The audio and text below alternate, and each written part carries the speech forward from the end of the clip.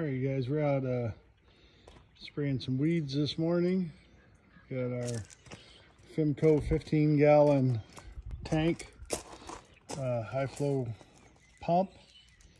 And what's happening is I've got pressure.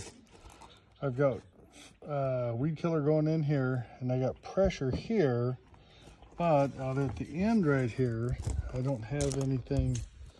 I got a little nothing coming out, right?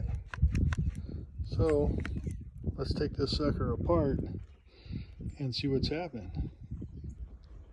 Yeah, I'm gonna go into a little more detail about what I got going on here. So I bought this Fimco 15-gallon tank for spraying, and then I actually bought an RV high flow Gold Series pump for it, and went down to Harbor Freight and bought a 100-foot air hose, and that's what I use.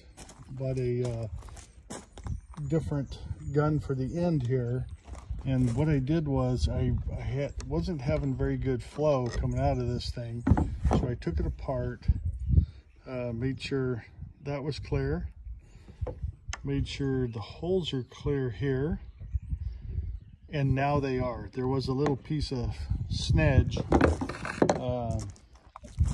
whatever that is. Squirted a couple of times. Everything's clear. This thing will pump up to about 45 pounds, and you're ready to get back at it. I hope that helped you.